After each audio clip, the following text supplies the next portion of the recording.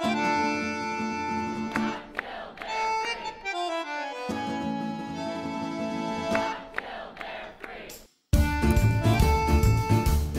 yay, oh yay, oh yay, oh yay, oh yay. Willkommen, bienvenue, welcome. No, this is not cabaret, it's Think About It, a podcast about the power of ideas and how language can change the world, with Uli Baer. It was not death she feared, it was misunderstanding. This line from one of our nation's unsurpassed novels, Zora Neale Hurston's masterpiece, the 1937 published Their Eyes Were Watching God, captures what is at the heart of all great literature, the irrepressible urge to speak, to express oneself, and to be heard and understood on one's own terms. I spoke with Deborah Plant, a scholar of African American literature and the editor of Hurston's recently published Barracoon, The Story of the Last African Cargo. Deborah is an expert in all things Hurston and has written widely and published on that author's work. When I asked Deborah about this sentence, how Janie, in Their Eyes Were Watching God, could fear misunderstanding more than death, Deborah gently corrected me. She was no longer afraid of death even before this pivotal scene, she said. When Janie was with Tea Cake in the book, her much younger lover, death was no longer a threat. Deborah also corrected me, again gently but firmly, when I misspoke and suggested that Hurston's novel and Hurston herself had been somewhat forgotten between 1937, when she first published Their Eyes Were Watching God, and she was still a celebrated figure in the Harlem Renaissance, and the book's renewed popularity starting in the 1970s. Professor Plant explained how Hurston's training as an anthropologist with Franz Boas at Barnard College shaped her writing, how important spoken African-American vernacular is to the American canon, and how best to understand this magisterial book in light of Hurston's other work. Listen to this episode, which also explains how Barracoon, the recently posthumously published book by Hurston, informs our understanding of this novel, Their Eyes Were Watching God.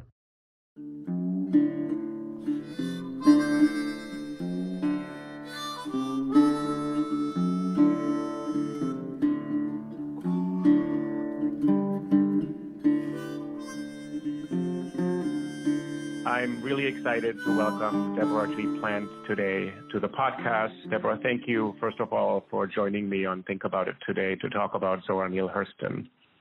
You're welcome. The pleasure's mine. So, Deb, you've written several really important books on Hurston, a biography, then an account of the philosophy and politics of Zora Neale Hurston. You've really devoted a lot of your intellectual and academic life as a writer and as a professor to Hurston. And then most recently, you published this really critically important book, Barracoon, The Story of the Last Black Cargo, which had not been published before, although Hurston wrote it a long time ago. Can you talk a little bit about your first involvement and how you got interested in Zora Neale Hurston? Well, that's a bit of a story. Just happened to see her, one of her books in a bookstore is how I first became aware of her. I hadn't learned of her in school, and when I first became aware of her work, I was actually in graduate school in Atlanta, Georgia, studying at Atlanta University. And just happened to see a book cover that caught my eye. And it was Their Eyes Were Watching God was the book I saw.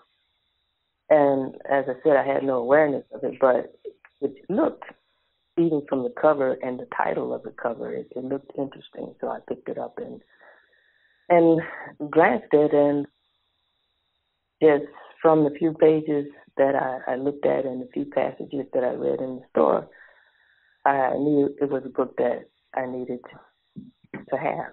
And so that was the beginning of it. It's just that what I read had so enthralled me and intrigued me about this author who knew me so well.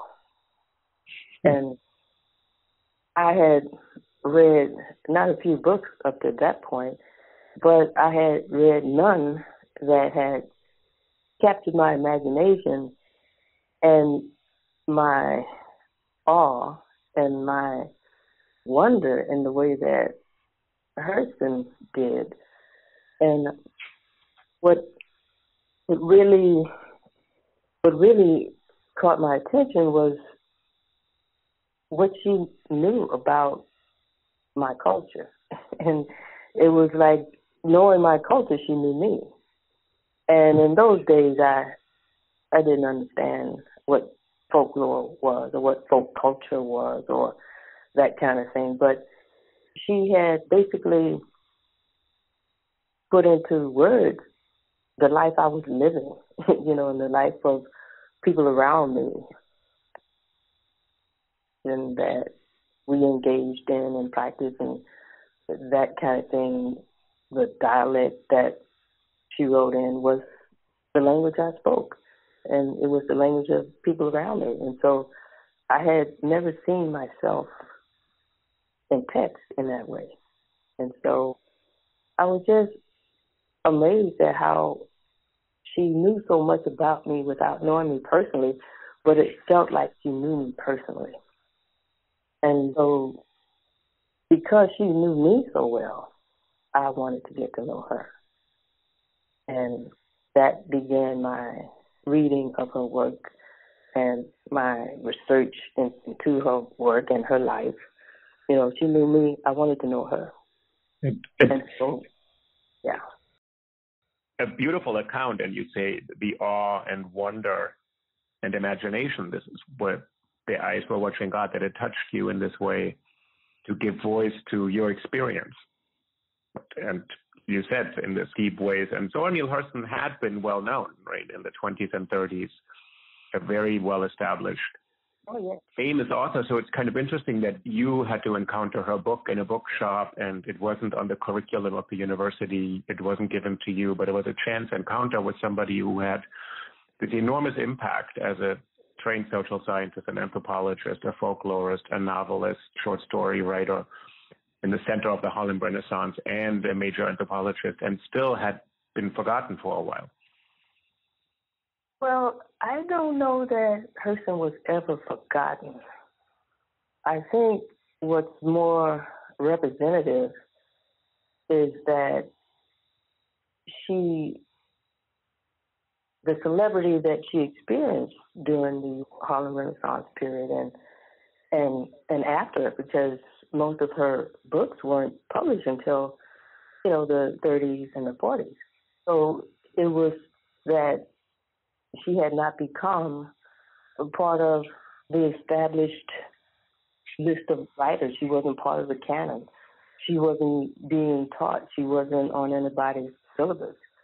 But it doesn't mean that there was no awareness of her, because there was. Mm-hmm. Yes, it was minimal, and we can say that. And there are all kinds of reasons that we can look at in terms of why that was so. And that's the politics of race and the politics of sex and the politics of class and the politics of politics.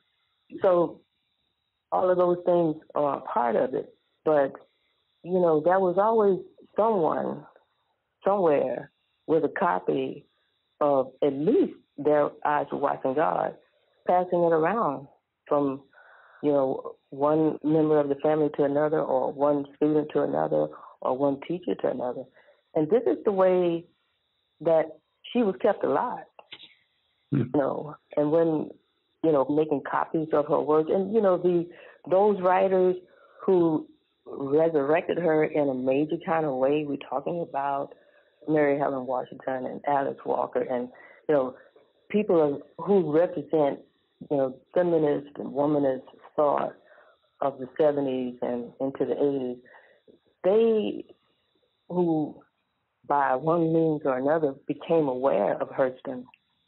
Once they did, her works were not in print, but they would share what copies they had or make copies of what they did have and share that. Mm-hmm. And so kept her memory alive in that way. And as they came into positions of teaching or publishing or what have you, editing, that kind of thing, then we have the renaissance of Zora Neale Hurston, her life and her works began. It's a moving story and fascinating to say there was a kind of network of people who knew her, who kept her memory alive, and that this way of continuing someone's memory through talking about it, passing on a book, is sort of in their eyes were watching God. There's so many scenes where Hurston gives us a sense of people making community through talking to each other, through telling stories and exchanging information, and that language is such a vital part. And the language she uses, you said, is a language that spoke to you and resonates so strongly for people. I want to go back still to those two words you just used, the three words, the sense of awe and wonder. And there's something, I think, in Their Eyes Were Watching God when people read it for the first time, that a lot of people are struck by the vitality and kind of urgency of this book, that there's someone who wants to tell her story. I wanted to ask you, before we get back to Their Eyes Were Watching God, the other book you edited, Barracoon, which is the story of a man named Kosola, or he was then named Kucho Lewis, who was one of the last Africans brought over in the slave trade, which should have been illegal all along, but was then made illegal in the late 1850s. And then Zora Neale Hurston goes in 1926 to interview this man. And when she arrives, there's a very strong sense also that this is somebody who wants to impart his story to Zora Neale Hurston and to the right person to carry this story forward and to remember his story. Yes. So I was interested in this kind of urge for self-expression to tell your story.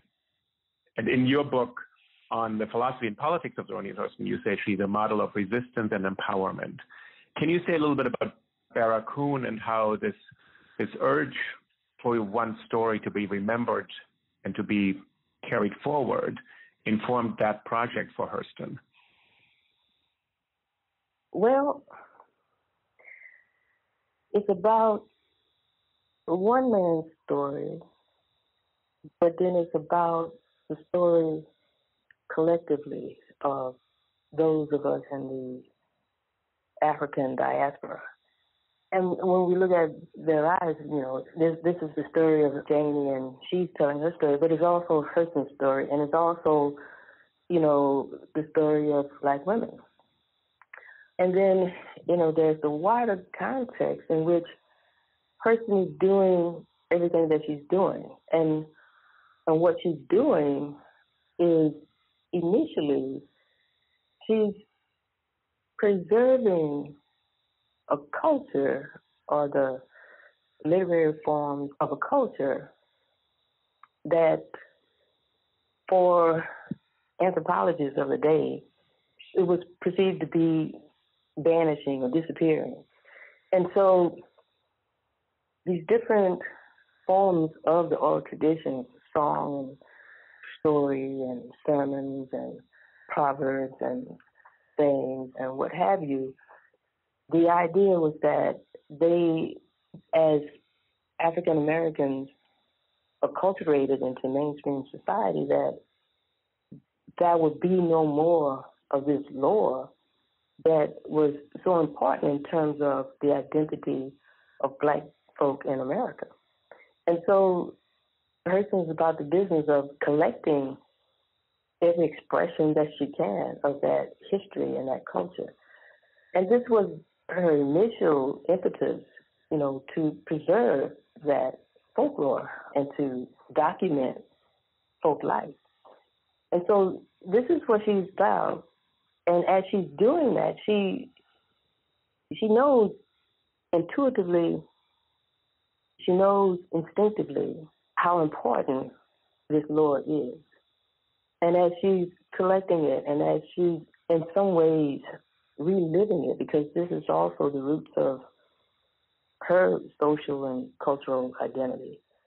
And she realizes that this is the greatest cultural wealth on the continent. And so let us collect it. Let us present it in written form, in dramatic form. Let us share this so that others can also experience the genius of a people. And so this is the beginning of it. And Kosala's story is one aspect of that overall inspiration to collect and to share what human beings are about in terms of how that shows up in African American culture. It's what she talks about in Muse and Men when she's saying what we have here collected in these stories, collected in these various forms of cultural expression, is that which indicates for the reader that which the Black soul lives by. And so it's getting to that part of a person, that part of a group, that part of a culture that is beyond the surface of form, that je ne sais quoi, or that mystery about life that we might describe as spiritual, that we might describe as energetic, that kind of, those dimensions of humanity that you can touch by virtue of opening up to what it offers in terms of those deep qualities of our human beingness. This is what's in the stories. This is what people respond to in Kosala's story, his narrative, where we understand something about the pain of Black people. We begin to understand something about the trauma that people who are children of the myopic experience, what that might have been like. Because his story is one of very few that we have of people who had not been born into servitude in America, as we see in those narratives like those written by Frederick Douglass or Booker T. Washington or Linda Brent / Harriet Jacobs, people who were born into that condition. With Kosala, we have the story of someone who was forced into that condition. And through his eyes, we get to see what that uprooting was like, that deracination, that forced acculturation, and everything that went along with that.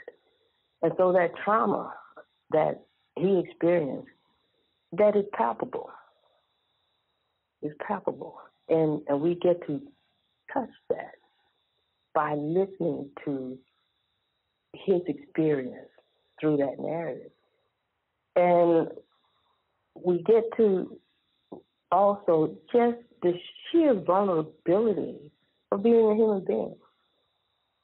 Not only in terms of the suffering, the loss, the grief that he carried to his grave, but also the love that he expressed, which is one of the most remarkable things you'll ever bear witness to, even, in terms of what we read on a page, is that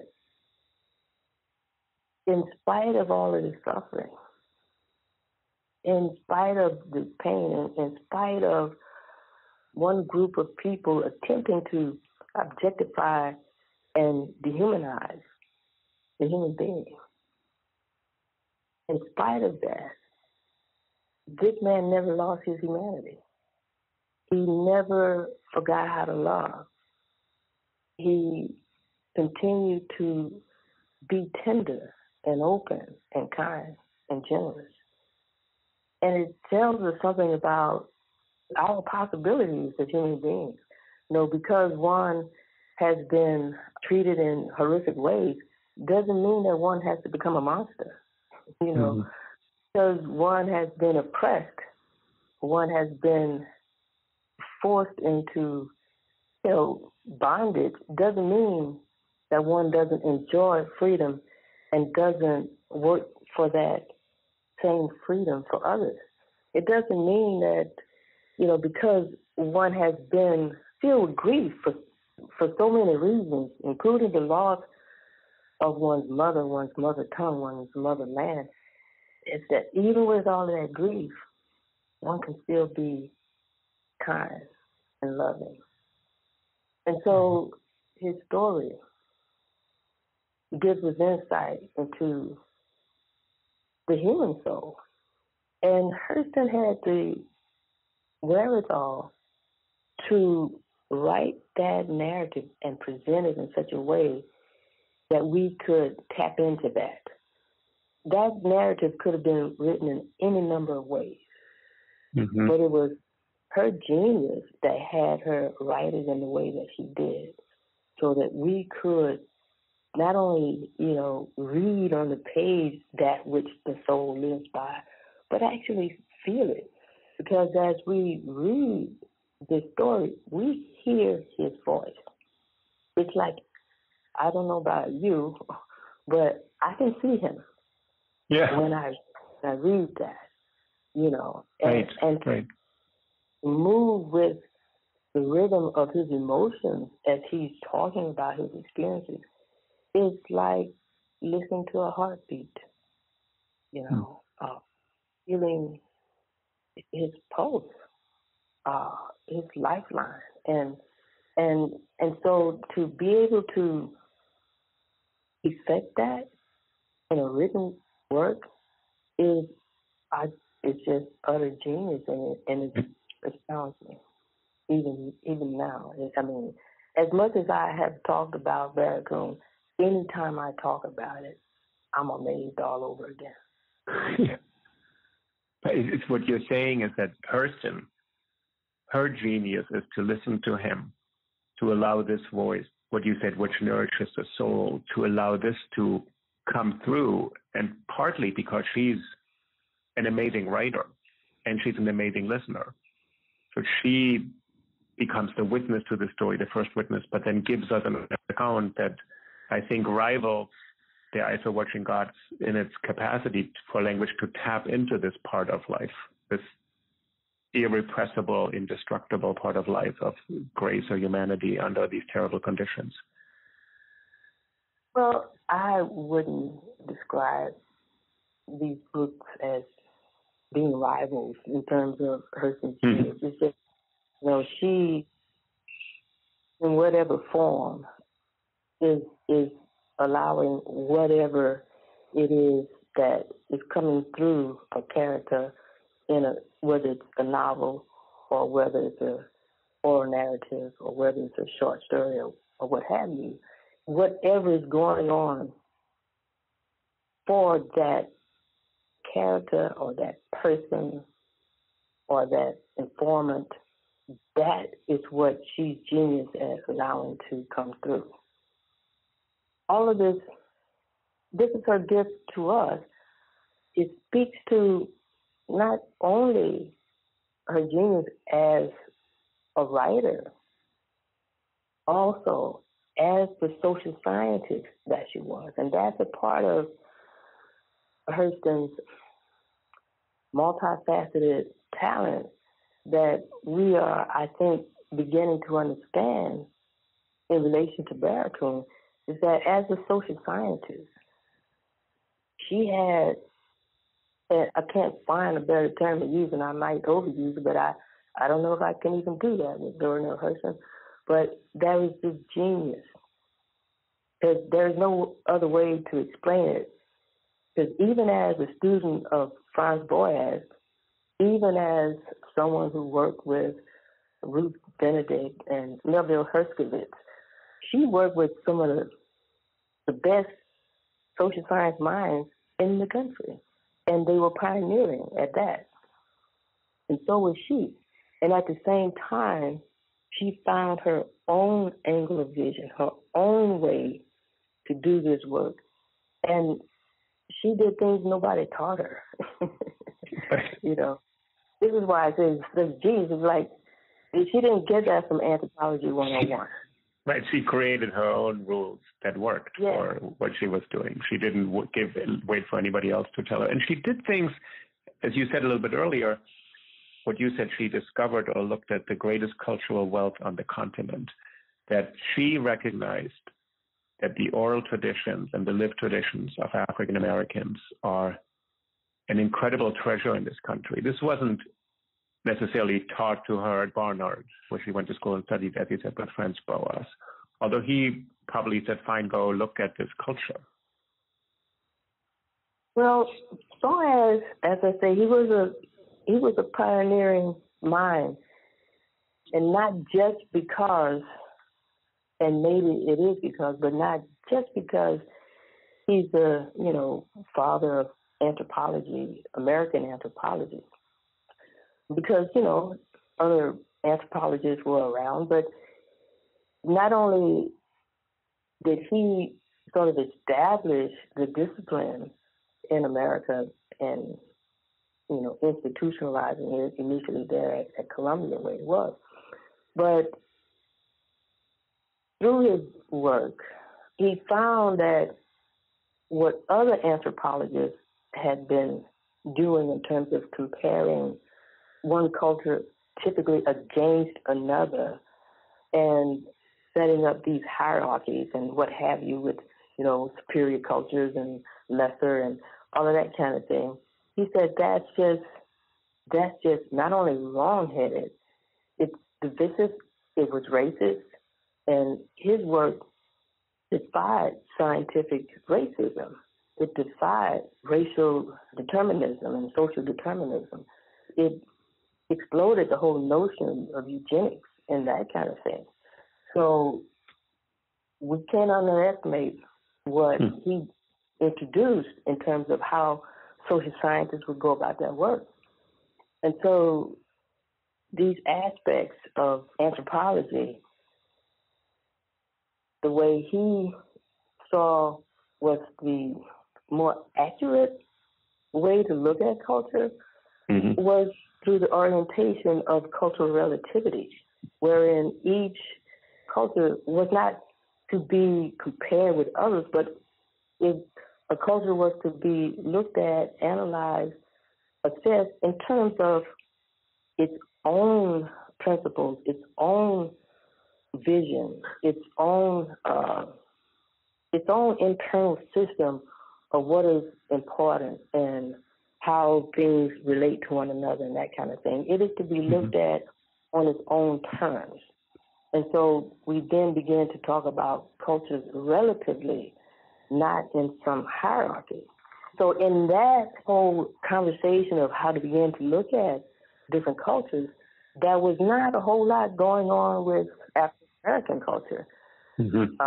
Boas himself, as many anthropologists of the day, focused mainly on Native American culture. Some of what inspired Boas's thought was his work with the Inuit groups in Alaska. But what he had learned through his experiences is also what he taught his students and associates and what have you. And because there wasn't a lot being done in relation to African Americans, Hurston was like an ideal student who showed up. Not only was she African American, but she was from the folk culture wherein the kind of folklore collecting that you want done, these are the people you want to talk with, these are the communities you want to go into. This is where you want to get your lore and your ethnographies and things of that nature. And so she was able to provide not only that scientific expertise going into these communities, but also that insider's view, because she was one of the folk herself. And Boas sort of, he talks about this to some extent in his introduction to Muse and Men. It's like because she was one of the folk, then she could get past the kind of stonewalling that can happen when quote-unquote outsiders try to get inside information. So because she had that advantage, and then she had her own way of collecting that data, she was able to do the kind of work with African-American folk culture which hadn't been done. It just hadn't been done.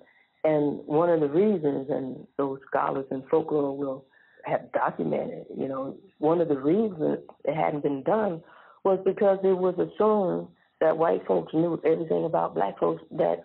So why investigate? Why study? We already know what they think, and we already know what they're like. Hurston's work just, certainly proved that wrong. There's an aspect of where you said the story of Kosala could have been written in different ways. So she is reproducing his way of speaking. So as you said, he was deracinated from his country. He couldn't speak in his native language anymore when he came to America, was taught English, was given another name. And then she speaks with him and captures his way of speaking, which is also quite important. So she was able to listen and reproduce this. Can you say a little bit about this, what the attitude was at this point, or what she's trying to do throughout her work by capturing just the way people speak in her communities? Well, this is one of the most important aspects of not only folklore collecting, but specifically ethnographic work. As an ethnographer, you want the personality of someone to be apparent, whether a person or a group or what have you, a community. And you do that by allowing that person to speak. You're allowing your informant to speak. And you write their speech as closely as possible phonetically to represent their pronunciations and everything else about their speech, whether it's repetitions or whether it's so-called run-on sentences or syntactical kinds of idiosyncratic expressions and that kind of thing. All of this says something about your informant or the individual that you're interviewing. And so no ethnographer is going to change that. Okay, yeah. That's not if you're a good one, yeah. and not if you have any integrity about your work. And Hurston she was, just superb in terms of the integrity of her work. Mm-hmm. And so this is part of her training is how to transcribe expression, how to get that down. And so this becomes not only important in terms of collecting the story, but it's also important in terms of doing the ethnographic work, getting the ethnographic portrait, because the language, it authenticates, it's an authenticating feature of any kind of ethnographic work. So this is important not only in terms of the science of ethnography, but it's also important in terms of the socio-historical culture. Mm-hmm. Because the language, he spoke in Black vernacular, and in mm-hmm. this case, particular dialect of people in Alabama, particularly in Plateau, Alabama. And so that dialect, like any other what we call Atlantic Creole, whether it's Jamaican Patois or Haitian Creole or Gullah or Black English or any other name we give to that, Black English or African American vernacular expression, Ebonics, all of the names to name a particular kind of Atlantic Creole. And so what's implied in that language is everything about the history of that individual. Okay? Right. And, okay, so... That's interesting. So say something more about that. How in this language is the history of where they grew up, who they grew up with? Let me get there. So when we look at Kosala, and one of the things I like to remind people is that when Kosala was captured, he was 19 years old. He was from a town called Bante in West Africa. And he was of the Isha Yoruba people.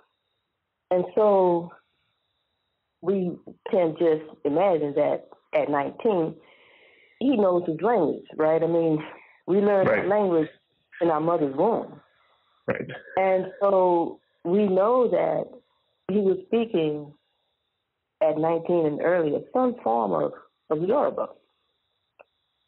And when Hurston interviews him, he's speaking some kind of vernacular in Alabama. What happened? Mm-hmm. What explains that? And as we begin to look into what explains that, then we get to look at the social, historical, and political dynamics that play in his life and those of everybody else in Africatown and in Alabama and anywhere else in the diaspora. What happened to us? And so with this language, we find that it has a West African grammatical structure. Mm. That never changed. You're 19, that's not going to change. Mm-hmm. Okay? The words are the least important aspects of a language. Mm-hmm. Tell us something. They're indicative. With Kosala, it tells us, okay, here is an indication that some dominating, colonizing, dehumanizing power has been involved in the history of Kosala because he's using English words from the English lexicon. Mm-hmm. Okay, so that tells us something about the history of a power struggle. Right. The West African grammatical structure that stays intact tells us something about the worldview of this man, which is West African. And it tells us something about the fact that even though this dominating, enslaving, dehumanizing power from Americans, particularly those who speak English, that even though their effort was to in some way silence him, in some way deny him his own self-expression, to force on him another language, which is an attempt to force on him another worldview, another relationship to himself and to the world around him. Mm-hmm. This is the violence of what that language tells us about. It speaks about violence and it speaks about domination. Mm-hmm. But what it also speaks to is the resistance to that. Mm-hmm. It also speaks to the fact that Kosala, like anyone who speaks a vernacular language, that there is the insistence in being self-expressed. There is the insistence on being a human being, because language and self-expression that language allows us is one of the most significant aspects of being a human being. And so, even though there's this effort to dehumanize, there is this resistance against it. Not only the resistance against it, but the insistence on being a human being. And when we look at what he uses his words to say, it also tells us about thriving as a human being and celebrating life as a human being. Mm-hmm. Because not only is he letting Hurston know what had become of him and his people and his town, he is also telling her stories. He's also speaking in proverbs. He's also talking about the love of his grandchildren, whom he, is saving fruit for. Right. Yeah, those peaches from the tree in the yard, right? He hands them. So, in light of this attempt to dehumanize someone by dominating them and trying to silence them, he continues to speak. When she documents his words as he gives them to her, she basically guarantees that what his message is to us, what his wisdom is to us, she guarantees that we receive that. Hmm. And when I say this could have been written, his work could have been written in a number of ways, other people had interviewed Kosala.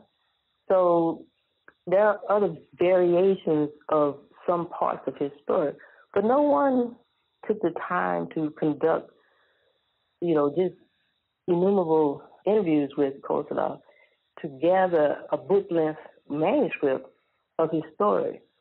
Mm-hmm. And publishers in her day were interested in her story, his story, interested in her manuscript, but they wanted her to change it.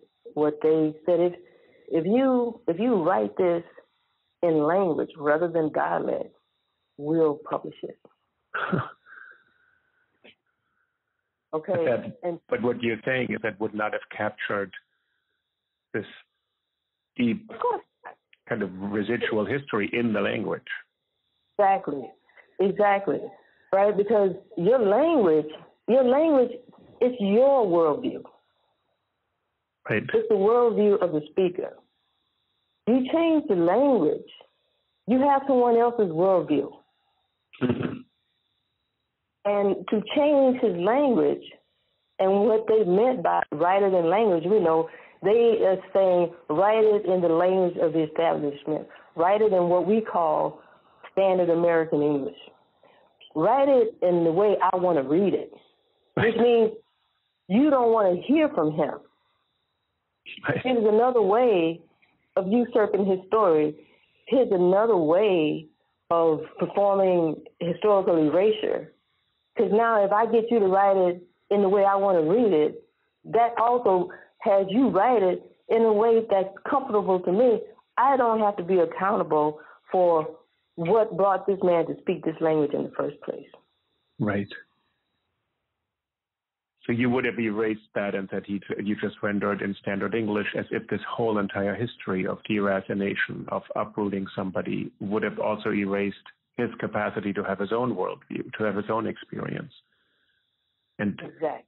By keeping his language, Hurston kept his worldview and say he has his own way of making sense of his circumstances, his world, on his own terms, rather than the terms imposed on him. Yes, literally on his own terms. Yes.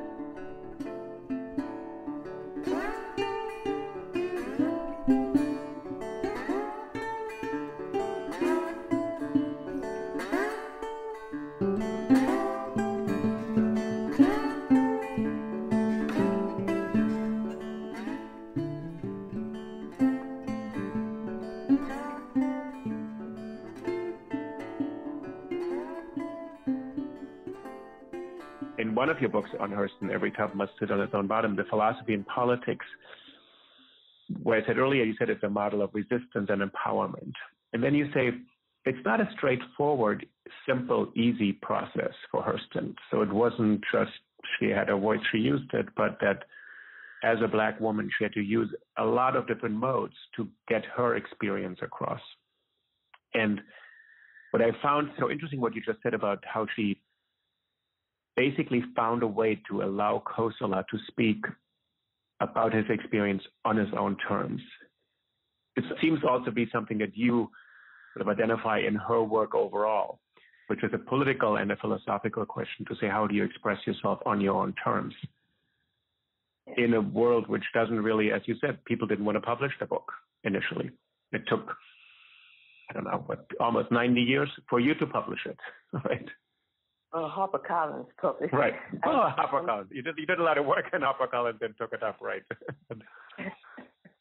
Yes, that's right. That's right.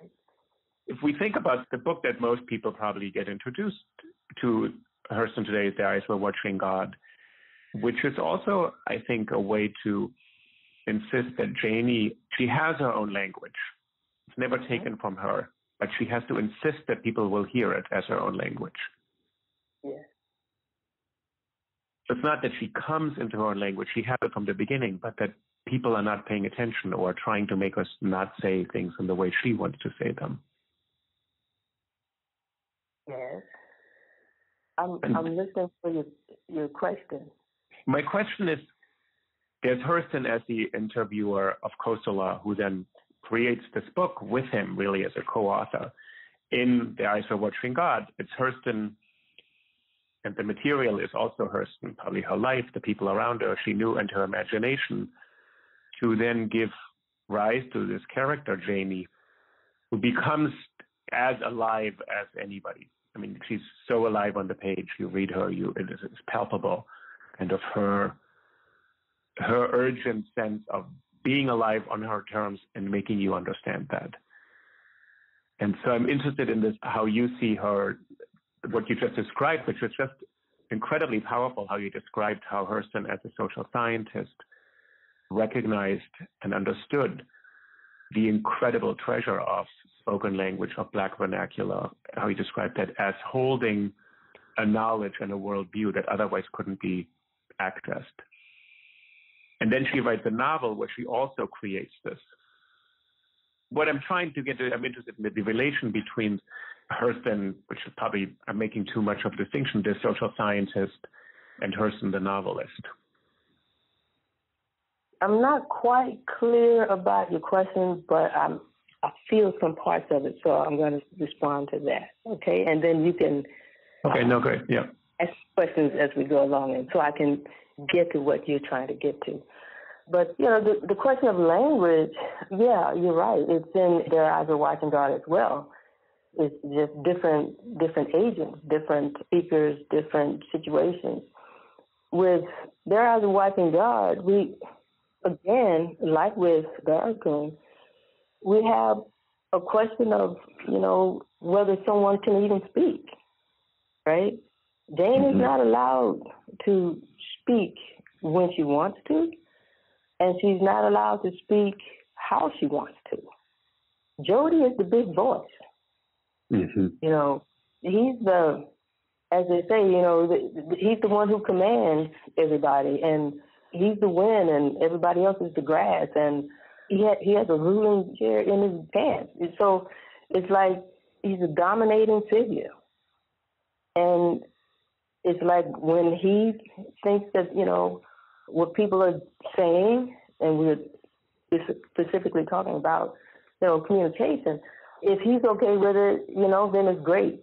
When he has an attitude about it, he wants everybody to be quiet, or he belittles them and, degrades them.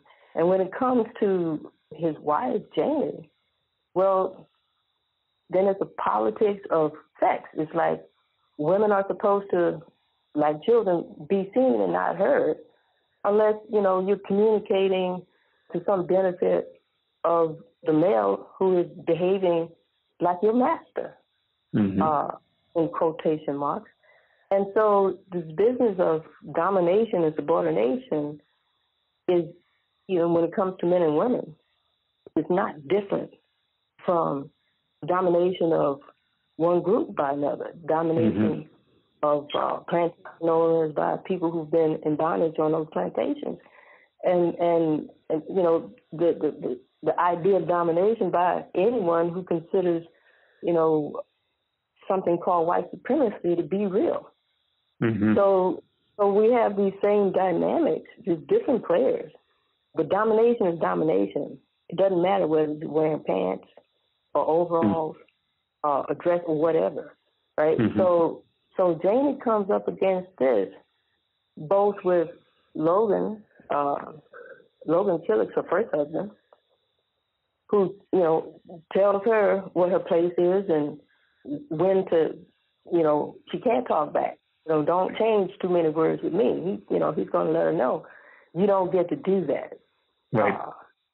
Right. You respect my, how do you put it, exaggerated masculinity. Right. There's this idea that being a man gives you these privileges to dominate even other men, but specifically women. And when it comes to Jody Stark, women killing chickens and cows, right? So right. So she has to deal with that with Logan Killick, and we know what she does with him. She leaves him, and then she meets someone who, as he said, he intends to be a big voice, and that's supposed to be how she finds her identity, through him. If I'm a big voice, that makes a big woman out of you. And that's how you arrive at your sense of self-worth, through me. You know, so here's another erasure. It's like your existence, even, you know, the quality of it depends on your relationship with me. Right. And that depends on my standing in the world, and I'm making one. And so in the process, he tells her when she can speak. You know, one of the townsmen want her to give a little speech when they have their social event. And he says, my wife don't know nothing about no speech making. I didn't marry her for that. Her place is in the home. Right? And so he shuts her down at every turn. She wants to communicate. She wants to be in communion with the people of the town. He says, you have a position and you need to mind your class. You're above these people. Why would you want to associate with low-class people? So he isolates her, not only physically, because he keeps her either in the kitchen or in the store, but also linguistically.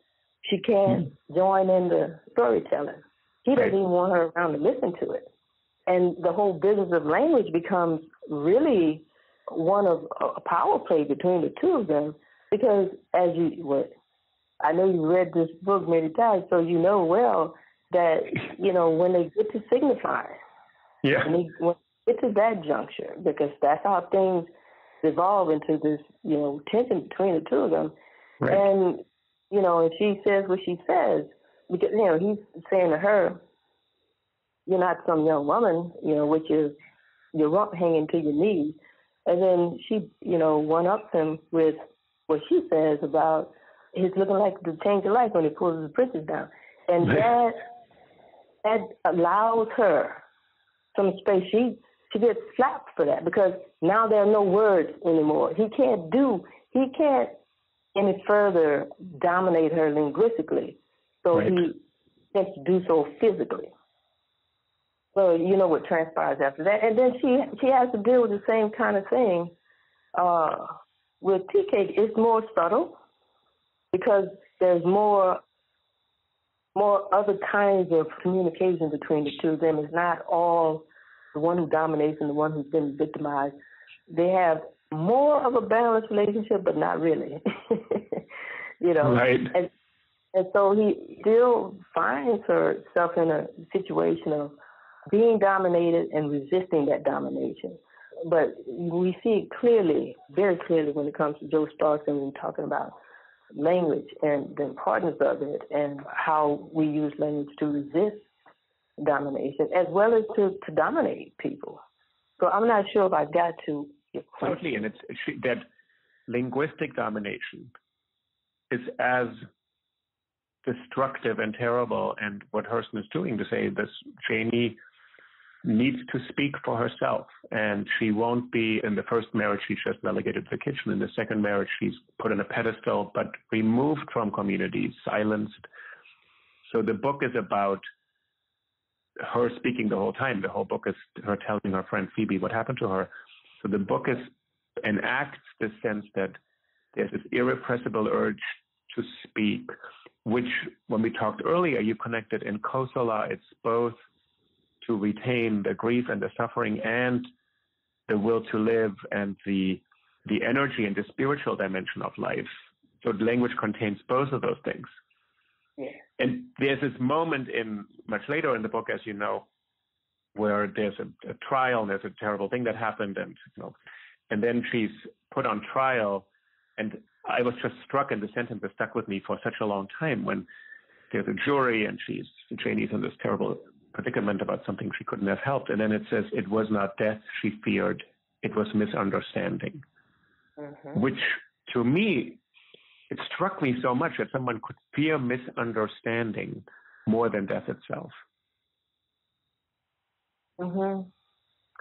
Well, yes, because, Janie wasn't ever really afraid of dying. Maybe that's why she's such an amazing character in world literature, right? When TK said, I bet you're sorry you married me, I brought you down here on the muck and we're in the middle of this raging storm. And she says, that TK was her husband and they were married and if she died in that storm, says everybody has a time to die, right? And then she says, but because of him, don't remember the exact words, but something to the effect that she was able to see the light of day. She had lived life in a certain way with a certain quality that she hadn't had the experience of before him. And so she was die happy woman. And so she wasn't trying to run from death. She wasn't afraid of death. And so, yeah, but to be misunderstood, you know, and anytime I say that, I hear Nina Simone, right? Right. Yeah. Please don't let me be misunderstood. Right. Because sometimes it doesn't matter what you say. If somebody doesn't understand your heart and your mind, it doesn't matter what you say. So sometimes words can't help us. And when we can't articulate what is sold for us, and in this case, she's talking about what was sold for her and TJ, when she's going like, how are these 12 white men on the jury, how are they going to understand anything about him and me? They don't know about us. They pass judgment, but of course they do, and they pass judgment in her favor. But even then, they don't really understand this, right? And you're right, this question of understanding is very important for individuals as well as for communities of people of color. And it sort of happens not infrequently in courtroom scenes. Because I don't know if you had a chance to look at Jonas Gordon, but when John Pearson has to go to court, you know, he doesn't say anything. A lot of times critics will read Janie not giving, you know, some first-person speech about things. They say, well, but she herself is not speaking. Well, John Pearson didn't speak either. Nobody talks about that. But in any case, you know, he doesn't speak either. He says, it doesn't matter, he tells his friend Hamburg, it doesn't matter what we say. They think they already know about us anyway. Right.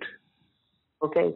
And this takes us actually back to the folklore. Why collect folklore? We don't need to, we already know everything we need to know about these people. Well, the amazing thing, what you said about Hurston saying, this is the great cultural wealth of this country, but white people thought, we know this already, but they knew nothing. So Hurston, when you're saying in this courtroom scene, she doesn't really address the 12 men on the jury. She addresses, I think, also all of her readers now in all of America and saying, this is this book, this is what I experienced on my own terms. Janie speaking for her, for the African-American experience. And this power of language to not be reduced to just a legally valid testimony, something that people can understand on their terms. Right. But to break through and to say this is opening up another way of speaking, which has always been there. But I think this is the important part. It's always been there. Kosala has been speaking, Janie, Black women have been speaking, but people just wanted to pretend they couldn't hear. Or as you said, the three husbands really all say, don't really speak on your own terms, speak on my terms. That's right. That's right. You know, that's an excellent observation that you make. You know, unless it's articulated in this first-person testimony kind of thing, if it takes a certain form, we'll listen to it. Right. Okay? Right? If it takes a certain form, we'll listen to it. Which basically means that if it doesn't, we're not listening to it and we're not interested in you. And when you're not interested in the person, you effectively erase them. Render them invisible. And you see, as human beings, we are gregarious. We are social creatures. That hurts us. Right. So that hurts us. But you wouldn't know that because you can't see me anyway. You can't even find room within yourself, within your own consciousness, to even make the effort to understand. Right. And what you just said, it's a different understanding. It's not just, I get it because I already know who you are, but rather to open yourself up and say, you are a separate, independent person who has her way of seeing herself and the world. And I think this is what turns, and this is what's so amazing about the end of The Eyes Were Watching God, where it's devastating in a certain way, but we don't walk away totally devastated. There's an empowering voice at the end. Janie gives us a story. Yes. Yes. And she gives us a story. She gives us possibility. Right. She gives us hope. She gives us inspiration. One of the things that she says about Nanny is that she took something as big and wide as the horizon, and she squeezed it down into a little something, and which just suffocated vitality and wonder in life. And so her story, when Phoebe says, you make me feel, I don't know, 10 feet tall or whatever, and I'm going to make Sam take me fishing, and she's got another idea about how to live, how to be alive in her living. Right. Not just marking time, and this is what she says to TK when they're in that storm. She just says, before you, I was just living between my head and my heels. I was just marking time. She wasn't really alive. And sharing this story, it's a woman's story. It's a Black woman's story. And it's a story of human beings who want to actually live in the world, Right. And that requires freedom, right? This is one of the things that she talks about after Jodi's death. And, Phoebe is saying, well, people are saying that you're not in mourning longer. You need to be mourning Joe more.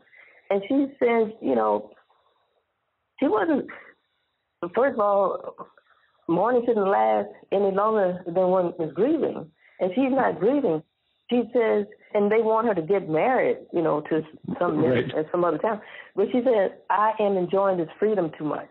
And Phoebe says, don't let them hear you say that. Right. It's freedom. You see, This is also part of the story that Janie leaves with us. It's this urge to be free.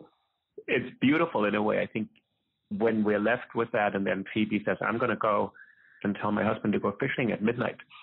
This freedom to actually live life and to be reminded that our outer life, that Janie reminds us, we may not be living it. We may be marking time. And she's gone through so much grief.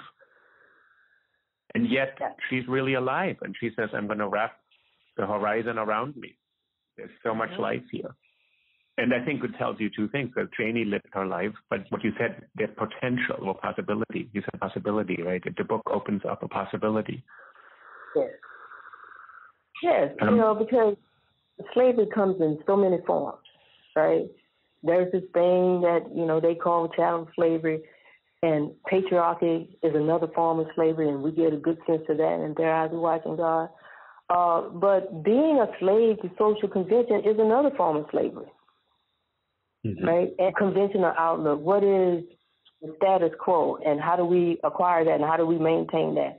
And this is why she's so disgruntled with her grandmother. She's like, that was not what I had in mind, And then she spends all of these years with Jodi living out this vision that her grandmother had for her. And, and when Jane is interested in love is an adventure too, just like going to the horizon. I mean, but the grandmother says that's a very prong we colored women get hung on and causes us so much trouble. But if your idea of love is marriage, is that really what you're going to find it? And we know that that's not the case because Janie says so. She says she was married to Logan, and she learned after a few months that marriage did not make love. Right. Just because you were married doesn't mean you were with someone who loves you and whom you love. But the convention of it is what people were after. And when it comes to Janie and Jodi, not only the convention of marriage, but also that convention of a middle-class lifestyle and what that means and what you should do and what determines what you think and feel about yourself and what you do is some kind of external authority. And then, the society around you, the community around you becomes that Greek chorus that comments on everything you say, and then you're afraid to do it. Right? And so Jane is saying when she's in the muck with tea cake and they're listening to the Bahamian drummers and all that, and they're doing green shouts and fire dances. She said, if the people in Edenville could see me now, they will wonder what will happen to me. Because, she's supposed to be sitting high and looking low. Right. That's the convention of her particular status in life, right? So her social status.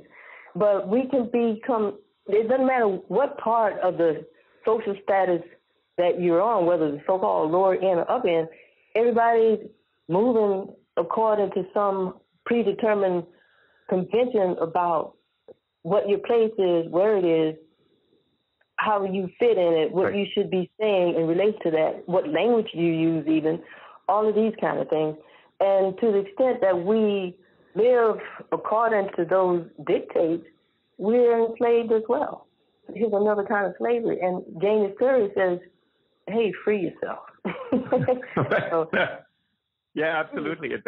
I mean, Deborah, this is, I wish we could go on for a long time. This has been one of the greatest conversations I've had about literature, to link it to this call to free yourself by finding a way to live your life on your own terms and express it. Yes. It's beautiful. Yeah. I want to thank you for all of the work you've done on Zora Neale Hurston, the books you've written, plus editing now, this recent book, Barracoon. But I want to thank you mostly for actually really talking to me about what this book means to you and then what it can mean to other people. It's intellectually illuminating and it's moving. Mm-hmm. Yes. And that was the question, what it means to me and what it means to other people. Was that the question? Yeah. You've answered much more than any question I could have asked. I feel I have a far deeper understanding of both those books than I had before. I'm really grateful to you. Oh, well, then thank you for that. And yeah, what you're talking about, what you have there, you have two examples of Hurston's genius. We know her as a writer, and, Their Eyes Were Watching God is just a superb example of Zora Neale Hurston as a writer, as a novelist. And then you have Barracoon, and so now we know her as a social scientist of genius. And so we have these two works of genius, And one other thing that I'd like to remind people is that although we're just getting Barracoon is Hurston's first book-length work. Yeah. She wrote this before she wrote any other book. Mm-hmm. This is her first book, even though only now published. And this first book is a book of social science significance, right? It's an anthropological work. It's not fiction. And so we have a stellar example of her fiction with Their Eyes and, just a wonderful, brilliant example of her social science genius with Barracoon. Right. Well, Deborah, I want to thank you for joining me on the podcast and for connecting these two very different works, Barracoon and Their Eyes Were Watching God. And I hope to have you on another podcast at some point about some other books that you care about. Well, that would be my pleasure. It's been a pleasure to speak with you. And there's just so much to explore about both of them. But I hope that this conversation has been useful in terms of looking at some things that you want your listeners to be privy to. So I hope this supported that. This was fantastic. So I want to thank you again, because this was my conversation with Deborah Plant, who's one of the major leading scholars on Zora Neale Hurston, has recently published a book called Barracoon, the story of the last African cargo, and widely published on Zora Neale Hurston. So thank you, Deborah, and I hope to speak to you soon. All right, Rudy, you're very welcome, and I hope we do speak again. Okay, thank you. Bye-bye. Bye.